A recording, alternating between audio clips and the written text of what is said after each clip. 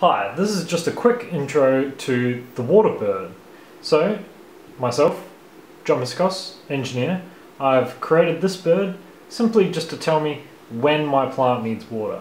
So I'm pretty bad at remembering this. So I figured, why not make a little piece of electronics to remind me to do that. So I didn't want anything too obtrusive, so I thought just a cute little bird would do. What this bird does is basically when the plant needs water, it tweets. So it's gone to sleep for a little bit here, but it's not too far away. And it'll continue doing this tweeting periodically, just to let you know, something cute and short, but when it's got water, you see the light flashes and it's quite content. There it goes. So I'm just going to step through a little bit about the kit, a little bit about the bird, just so that you get a little bit of an understanding. So this bird here, and we'll take out the battery so it doesn't keep tweeting at us. Yes, yes. Oh.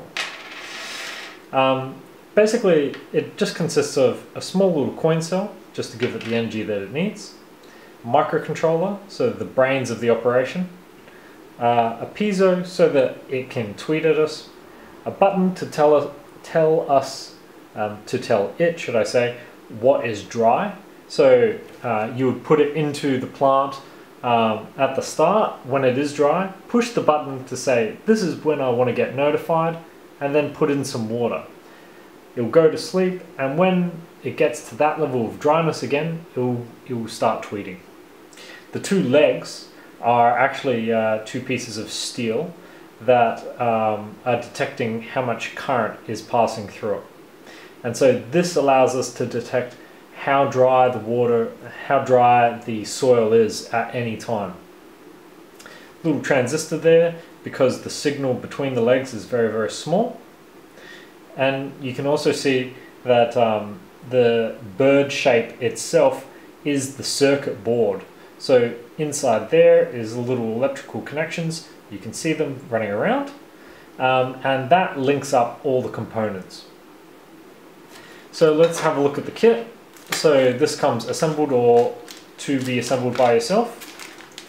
So first off, the instructions are on the website, tinkerelectric.com/watermebird.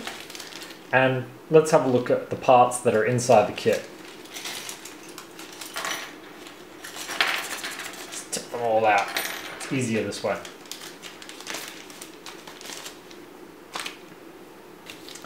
So we've got the printed circuit board, or PCB. So that's double-sided.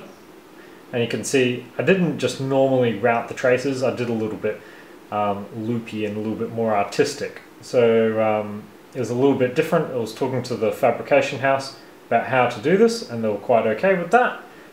So I got it done in the shape of a bird. Why not? So we've got a few resistors. There's two different types. They're marked out in the text. The legs, which go into this terminal block, and they screw in. LED for its eye. The battery with a little bit of tape on it so that it doesn't conduct in the packet. The battery holder, so the coin cell holder. The transistor for amplifying the signal. The button on the tail to tell it when it needs what dry is. The holder and the brain, the microcontroller this one is. So I've already programmed the code that you need on it, so all you need to do is solder it together and it will run. And finally, the buzzer. The buzzer goes in there. So that's just a short introduction to the WaterMe Bird. To be able to put together the kit, you will need soldering iron, solder, a small screwdriver, and to make things easy, side cutters and pliers. Cool.